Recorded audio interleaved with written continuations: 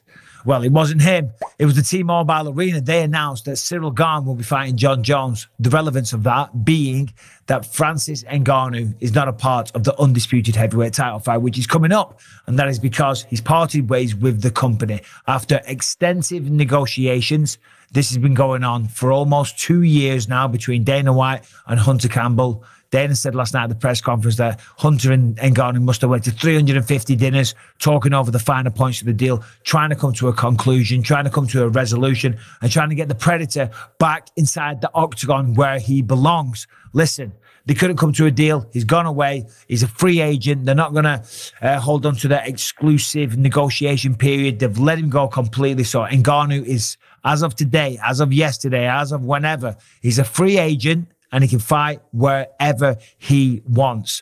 And I think, you know, when I hear that, it's sad. I love watching Francis fight. I mean, some of the entertainment he brought to the octagon was just jaw-dropping and also jaw-breaking. If you were one of the heavyweights on the receiving end of some of those punches, my God. I mean, think back to that fight against Alistair Overeem, that uppercut. He nearly decapitated poor old Alistair. My God. If there's one knockout that scares you to death, it is that one there. I mean, a lot of people in attendance that night thought that Ngannou might have actually, you know, taken away Overeem's ability to live. Might have killed him inside the octagon. But fortunately, that didn't happen. But my God, it was a scary one. Let's be honest. Now, the reality of the situation is that the Ngannou situation has been negotiated for about 2 years now. They couldn't come to a resolution. Dana White said last night at the post-fight press conference that Hunter and Ngannou talked a lot, couldn't come to it. And if he had have agreed to the deal that they offered, it would have made Ngannou the highest paid heavyweight fighter that they've ever had. Okay, now, according to MMA Junkie, I see here that Brock Lesnar was formerly the highest paid heavyweight fighter. Reportedly at UFC 200, they paid Brock Lesnar around $8 million, which is a hell of a lot of money. Prior to that, I think for his regular fights, he was getting somewhere in the region, again, according to MMA Junkie, somewhere in the region of $2 to $3 million. So certainly not a bad day's work, but Ngannou, you know, I think when he hears about potential fights with the likes of Tyson Fury in the boxing world, he's hearing these big numbers that they make, and he wants to be a part of that, wants to make the most out of his career before it's time to hang it up and call it a day.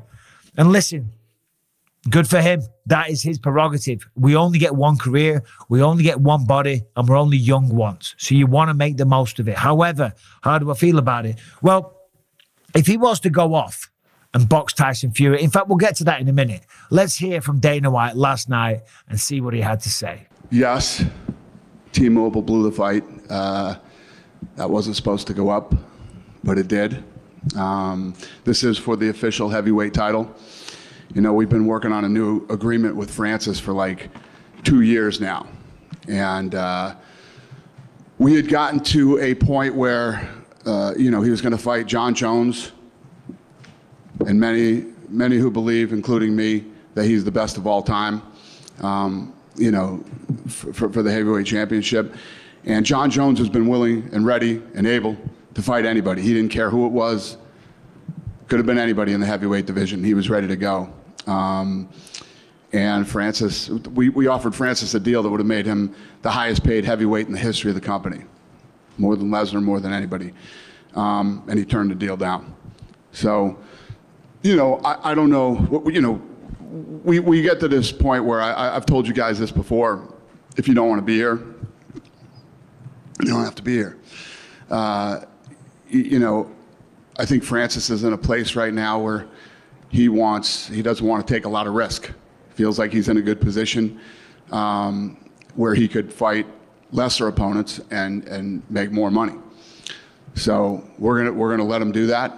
We're gonna release him from his contract. We're gonna give up our right to match, and he can go wherever he wants and do whatever he wants.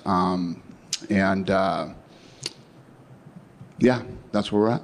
All right, so there it is. Yeah, Francis Ngannou no longer with the UFC, free to fight whoever. So, as I said, what are those options right now outside of the UFC? Without a question, when it comes to mixed martial arts, the UFC is the biggest player in town. And certainly when it comes to pay-per-views and all the rest of it, which is the bulk of where the money is made, okay? I think when he fought when he fought Cyril Gane, his disclosed pay was only $600,000, but it's the pay-per-view afterwards. Now, this new contract would have guaranteed much, much more up front, I'm assuming. And of course, on the back end, those points would have been higher as well. So outside the UFC, where's he going to go? Is he going to go to Bellator? You know, the Bellator heavyweight division doesn't really have too much to offer. Granted, they have deep pockets and they often pay over the odds for a lot of fighters that were with the UFC. That's not an insult to Bellator or any of the fighters, but generally fighters, you know, when they lose a few, they're out of the contract with the UFC. They go to Bellator and they get paid very, very well because Bellator's still trying to compete with the UFC. So they have to do that to attract them. And